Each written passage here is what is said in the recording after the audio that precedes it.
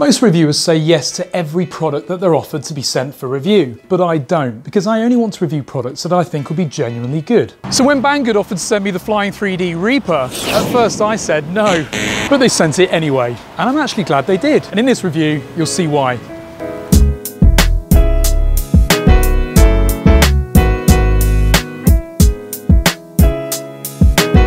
Hi, I'm Ash from DroningON, and this week I'm in Vienna in Austria. I've got my Dobby with me, and my intention was actually to film the Dobby flight test, but unfortunately the weather here is worse than the weather in England, and it's raining.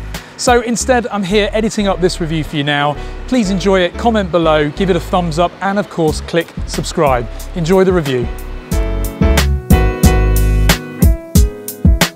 So from Banggood in the usual black packaging, and let's have a look at what we've got inside.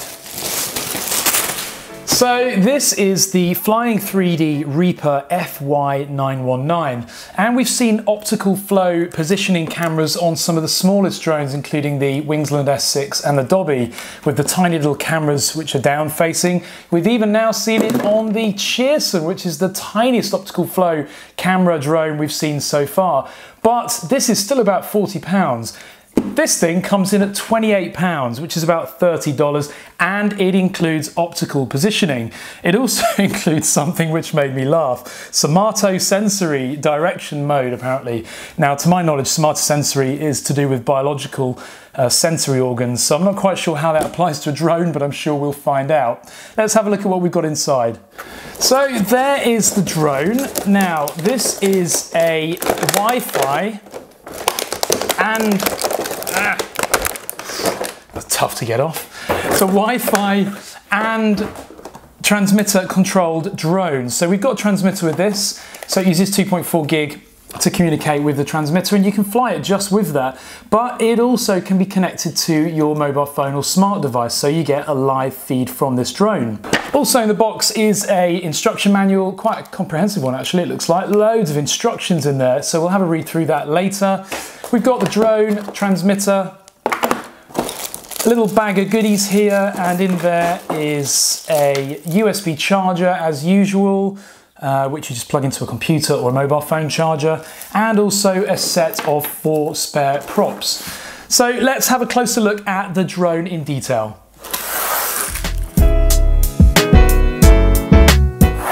So looking closer at the quad now, I must first of all emphasise this is a very budget quad at less than £30, $30. But so for that reason, don't expect really high quality components. We've got brushed motors here. There's no gearbox here. They are directly linked to the props, and it's spinning tiny little 3-bladed plastic props. The props are surrounded with prop guards, which is quite nice if you're flying this indoors or near children, and they feel quite robust actually. Getting those off, they just unclip as well, so if you need to change a prop, not too hard to get into there. Also, is this little bit on top, I'm not quite sure what this is for, but it does actually come off. I wonder if at a later stage, maybe they're going to look to develop some accessories for this product line, maybe some little infrared firing guns or a torch or something, who knows. Looking around on the underside, we've got a tiny little camera here, and it's actually only attached via a double-sided sticky foam pad straight to the battery door. The lens on that camera does tilt around as well. Not quite 90 degrees, but not far from it. The camera itself, I can't find any specification for it, but I think it looks like a 0.3 megapixel. It's got a tiny, tiny lens on there. Behind that's the antenna, and in front of that little camera is the optical flow camera. That's a tiny little sensor. Don't expect this to work when you're high up. It's only realistically going to work probably to about 3-4 meters. So it'll be interesting to see how that performs during testing. Next to the battery door here is the lead from the camera, and that plugs into the underside of the quad, so you could actually take that camera off if you're not going to be using it with the app and just with the transmitter, to save some weight and get some more flight time. Behind that is the on and off switch. It's actually unplugged at the moment, the battery, so that's not going to do anything. And you can see the construction of this quad in general. It is cheap, it's lightweight, very plasticky. The actual quadcopter weighs under 100 grams, so very, very lightweight. If we just slide the cover off here, camera obviously goes with it because it's attached to it. And there is the battery. And the battery we've got in here is a 2S, 350 milliamps, so 7.4 volts. Tiny, tiny battery, flight time on that, I mean, this only weighs 100 grams, so I'll probably expect about 3 minutes, something like that. We will see. The battery actually has a balance plug on it as well, which is quite good. You know, this is a very cheap quad, but the charger we've got here is a balance charger, so it will actually take that into account. So I'm going to plug that in and put that on charge in the meantime. So we'll shut the door on there for now. In general, you know, this is budget, it's lightweight, and I'm sure it's just going to be a bit of fun, this. But we'll next have a look at the transmitter. Now this bit I'm actually quite excited about because it might look initially like a regular transmitter, but actually this thing expands. Oh, look at that. And the concept here, I should have actually zoomed out a little bit, is that you take your smart device, you expand the transmitter and put your smart device in the middle. Ooh, now my Samsung S8 just about fits there actually. A little bit on the wide side, but hey, it does cater for it. And the Samsung S8 is one of the biggest mobile phones I think you can get out there at the moment, besides the Note range that they have. I also have a gel cover on this. I should have actually taken that off first, but it does fit. So the idea being that you can fly this whilst you've got the live FPV stream on your phone. Alternatively, you can just fly it with the transmitter on its own like that. So a couple of options for you at least. So quite a number of buttons on this transmitter. Looking at the shoulder buttons first, we've got a button up here for the 3D flips, I assume. It says one key rotate. And we've got one for sensitivity, so adjusting the speed at which the quadcopter flies. Then we've got our throttle, so in other words, your altitude and your rudder as well, left and right. And on the other side, we've got the direction of flight, so your pitch forwards and backwards, in other words, aileron and elevator. Then down at the bottom, we've got the two directional pads. Now this first one here on the left-hand side, left and right is to trim the yaw. So if you find that the quadcopter is drifting around, you can use that to correct it. Pressing up is auto takeoff, pressing up again is auto land, and pressing down is emergency stop. So that will cut the props and cause the quadcopter essentially to fall out of the sky. So only press that during a genuine emergency. Then the control pad on the right hand side, this is for trimming this stick here. So if you find it's pitching forwards or pitching left or right, you can use that to adjust it. We've then got headless mode, we hate that. We've got beginner mode, that's an interesting idea. That limits the altitude to which the quadcopter can fly, so quite nice for a complete beginner. On and off button, quite self-explanatory. Here we've got a button that says one key backwards. Now all that is, it's a similar thing to headless mode. It uses the compass to try and fly it back to you, but it never really works unless you've got a GPS on that drone.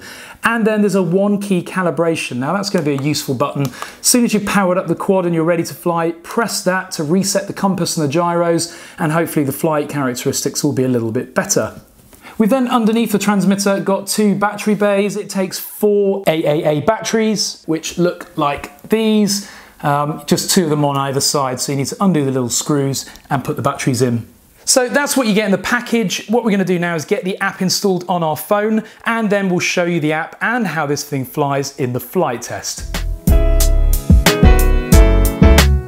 So with the quadcopter powered up, you can see it's actually got quite nice lights on the rear, and it's got some very bright blue LEDs on the front. Looks really nice actually. So I'm just going to quickly install the app. So the app is in the Play Store. I'm actually using Android here, but you need to install an app called Flying3D. Hit install and accept the permissions that it needs, and it will take a little while to download. 26 megabytes, not a massive app. Now in the meantime, whilst that app's actually installing, we're going to open up our Wi-Fi settings and we're going to have a look for available Wi-Fi networks. You can see we've got an open one there called FPV Wi-Fi. I'm going to connect to that. And we're now connected to it. It will warn us that you're not going to get any internet through that. That's absolutely fine. There we go. Now we're going to switch back to the Flying3D app and open it up. And there's our app, and you can see we've now also got our live feed from the camera. Now that is very rapid. There's virtually no latency there at all. That's almost like FPV. Really, really fast. So hopefully you can see, if I move the drone, just that there's almost probably 50 to 100 milliseconds of latency there. Very, very rapid.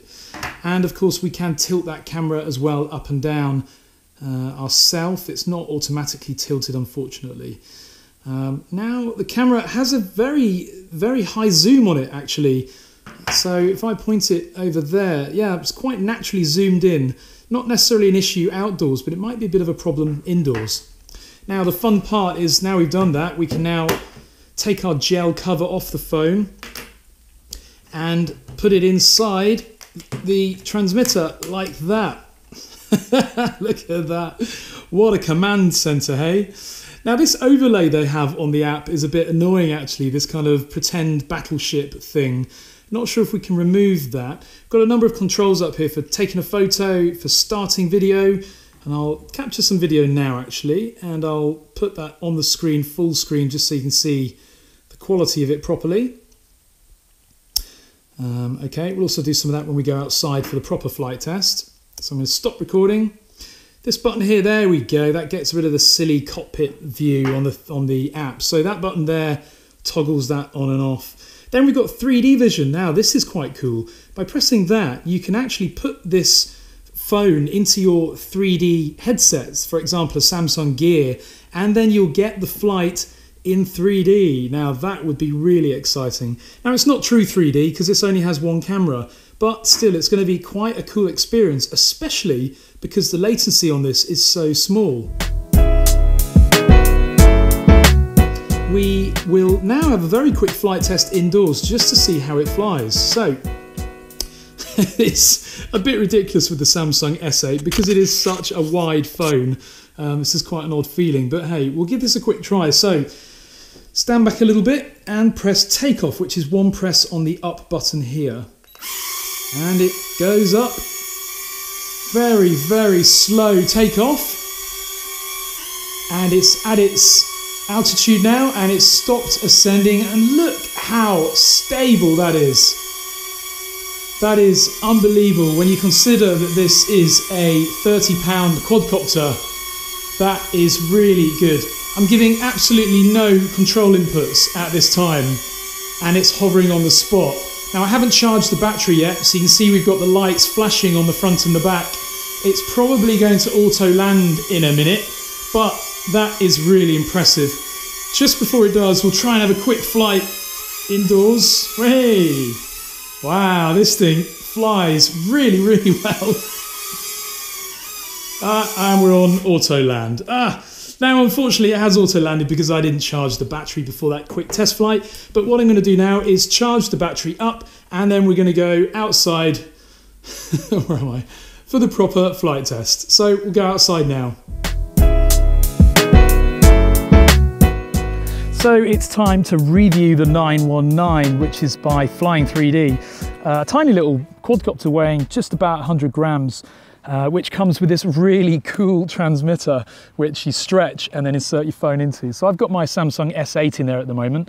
First thing I'm going to do is just attach the battery. So this is not fully charged, I'll be honest. I didn't have time today. I'm going to plug it in, which uses this tiny little JST connector. Once that's plugged in, tuck the battery in and then shut the battery door. And I must say, a lot of other manufacturers of more premium drones of this scale could learn a lot from companies like this, because this thing is cheap, cheerful at under £30, but I think you're going to be impressed. Now we're going to turn on the transmitter. Again, as usual, throttle up and down, calibrates the throttle and gets it ready for flight. And I'm just going to sit that down on my bag there. Not ideal, but it will do. Now what I'm going to do on my phone is open up the Wi-Fi settings, and there you can see FPV, Wi-Fi, etc. So I'm going to connect to that, and it will give us a warning that we have no internet connection, but that's fine. So you can see we're now connected, and now I'll flick back and open up the app which we downloaded earlier. It's called Flying3D. So I'm going to turn off the cockpit view because we don't like that, it's a bit annoying. Actually, we're outside now. You can see it's quite a nice picture actually.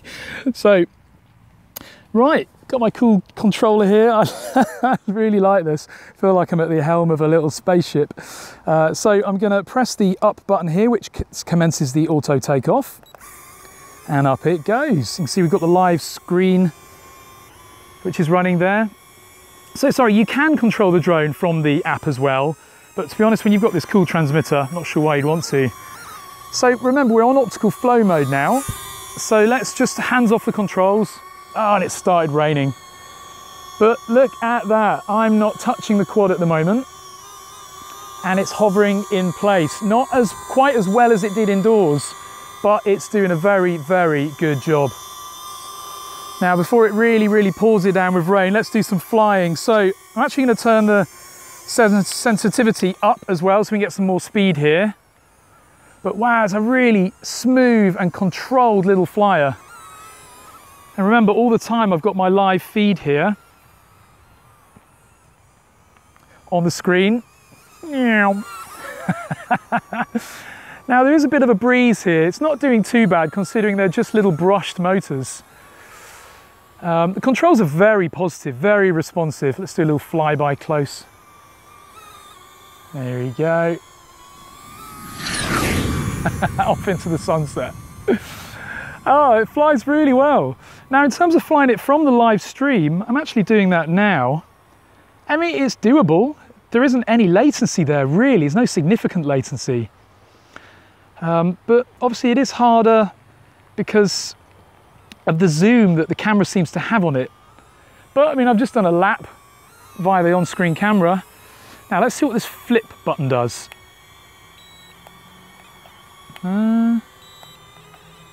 Okay, it doesn't seem to do anything.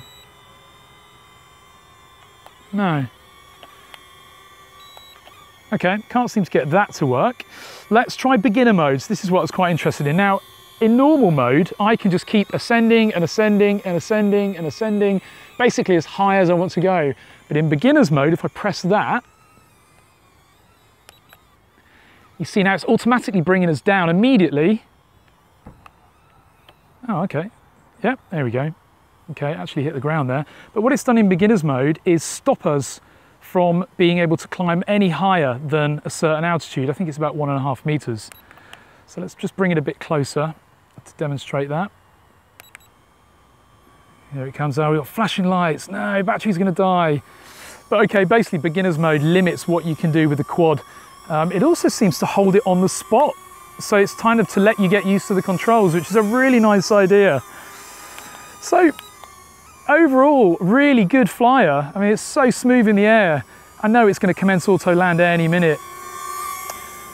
So before it does, I'm just going to land it actually on my bag. So let's fly it above and then press the landing button. Like that. Ooh, oh no. Okay, instead of pressing auto land, I pressed emergency stop. But yeah, that works really well. The camera stream is nice as well. Quite a short flight time, although I didn't fully charge the battery, but you're looking at probably 2 or 3 minutes flight time. Overall though, quite a nice quad. Let's go to the summary. Links to this product are in the video description if you'd like to know more. For the price, at under £30 or $35, it's great value and it flies really well. And I can't quite believe that it's got optical flow and altitude hold for that price. It's lightweight, durable and crash resistant due to its prop guards. The transmitter I do love. I think it's really innovative and it's good fun to use. Optical flow and beginner's mode make it really good for new pilots.